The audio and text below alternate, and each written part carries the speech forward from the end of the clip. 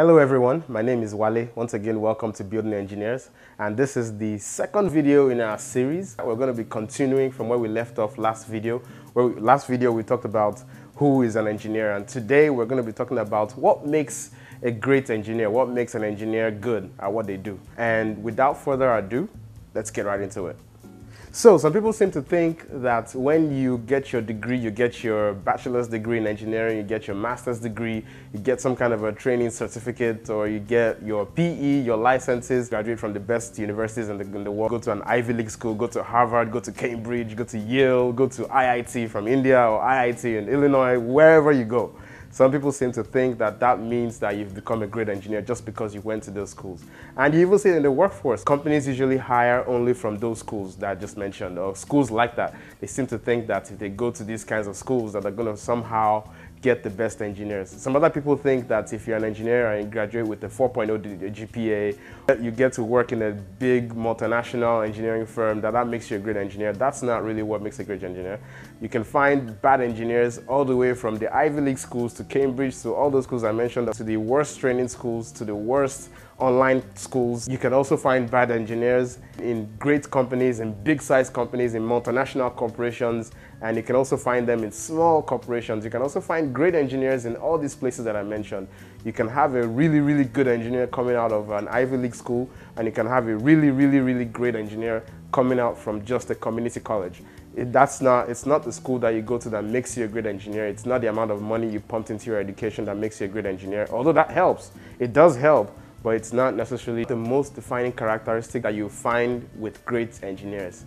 And so what do you see from great engineers, and from the people that I've seen, people that I've followed, people that I've listened to, people that have been my mentors, great engineers who have been my mentors, I can say these five things are what actually makes a great engineer. The first one is asking questions. A great engineer knows what questions to ask and when to ask them. If you want to be a great engineer, you have to ask questions. You have to be able to ask all kinds of relevant questions to the topic you're discussing. You must be able to ask questions, even if it sounds like a stupid question. You must be bold enough to be able to ask those questions, because those questions are what helps you to understand what you're dealing with. It helps you to understand whatever problem that you are trying to solve. If you don't ask questions, then you will never become a great engineer, because everyone who has been a great engineer in history, from the Edisons to the Faradays, they all ask questions. Why is this thing this way?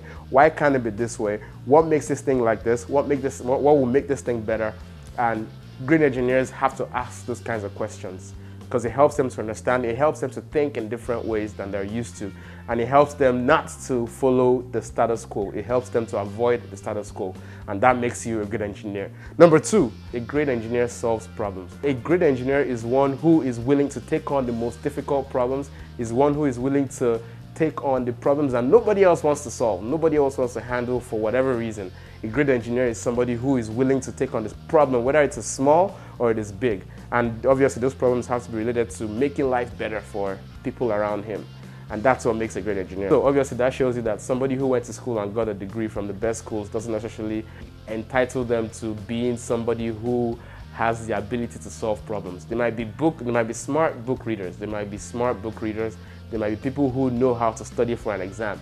That doesn't make you a good engineer. You might be somebody who knows how to solve all the calculus problems in the world.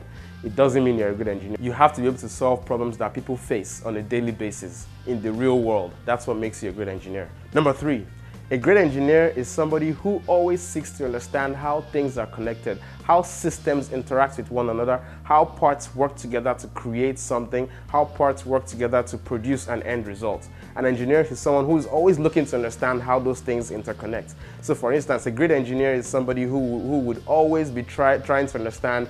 For instance, if I see a new kind of car today, if I see a Tesla today for the first time, I'm going to go around and try to understand exactly how a Tesla is made. I'll try to understand the parts of a Tesla. I'll try to understand exactly what makes a Tesla different from other vehicles. Once you see the uniqueness of different items, you see the uniqueness of different parts, you see the uniqueness of different systems, then that helps you to be able to begin to design your own. When you imagine how you can design your own, well, you have the background of understanding how different systems are connected, so you know exactly what's going to make your own different, what's going to make your own better. So a great engineer will always seek to understand new systems. He will always seek to understand systems that he doesn't understand. He will always seek to understand systems and see how they are put together, how well they work. He should be able to describe exactly what makes one manufacturer different from another manufacturer. What makes them different? What makes them unique? Number 4, a great engineer is humble. A great engineer is not going to be somebody who is so egotistical that nobody can ask them any questions, or they're never going to be able to ask anybody any questions, or they're never going to be able to discuss or relate with the person next to them. A great engineer is somebody who remains humble and remains approachable and remains willing to associate with other people, because a great engineer understands that the biggest problems in the world can only be solved by teams, and it takes humility to be able to interact successfully within a team structure, or to be able to get things done in a group setting. I can't begin to tell you how difficult it is to work with an engineer who thinks they know everything, or is somebody who is just so egotistical that nobody can tell them anything, nobody can talk to them, nobody can give them a direction. It always has to be their way. That's not somebody who is willing to have progress in a project. That's somebody who's just an enemy of progress. That's somebody who is just a distraction, and nobody likes to work with such people. So it's always great to stay humble.